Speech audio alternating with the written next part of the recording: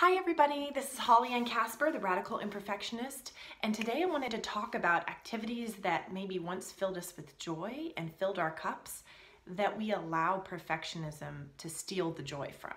And one of those things for me has been running. So running for me started out as this incredibly freeing experience where I would just put on shoes and my feet would hit the pavement and I would run as far as I wanted, as long as I wanted, and I would stop for water and stretching, and I would sometimes cry and I would laugh and I would connect with God and I would meditate, and it was so awesome for me. It was one of the most filling things for me.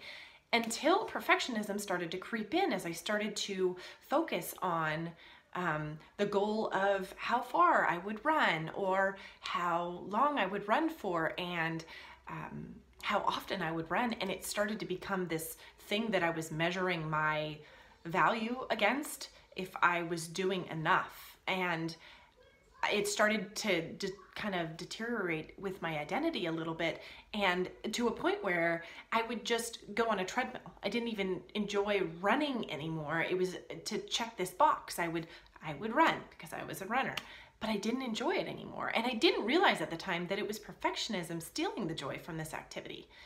And I just did this run in Huntington Beach, the 10K, and it was so freeing for me as I was noticing that these other people are passing me and we're all connected in this experience. And I used to be so focused on the end result, so focused on the finish line, that every step that I took was almost annoying. It was in the way. I just needed to get to the end.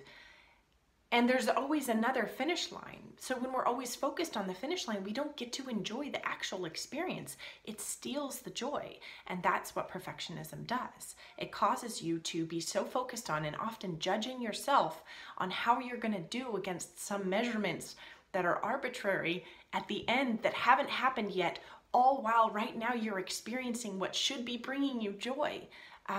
So I want to ask you, what are some things that used to bring you joy that perfectionism sort of stole, took out from under you? And I want to ask you to try to reclaim those things. What would you like to reclaim that used to fill your cup incredibly, and maybe you didn't realize that perfectionism stole it, or maybe you're not so sure it did? But I would love if you dialogue with me here and just share with me your experiences here. I hope you have a wonderful day. This is Holly Ann Casper. Thank you.